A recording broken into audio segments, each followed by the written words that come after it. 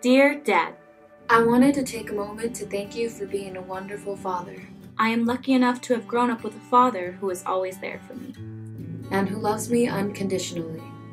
You have taught me so much throughout my life. You taught me to always be kind to people because you never know what anyone's future holds. That family is always the most important, and feelings of love should never be held back.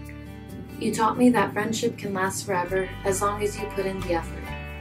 That dad jokes are timeless, and you should never let the truth get in the way of a good story. That growing old does not mean growing up, and that imagination never has to die. That if there's no music, there's no life. You taught me to always put my whole heart and creative touch in everything I do. To hold my head high and be strong, no matter what life throws at me.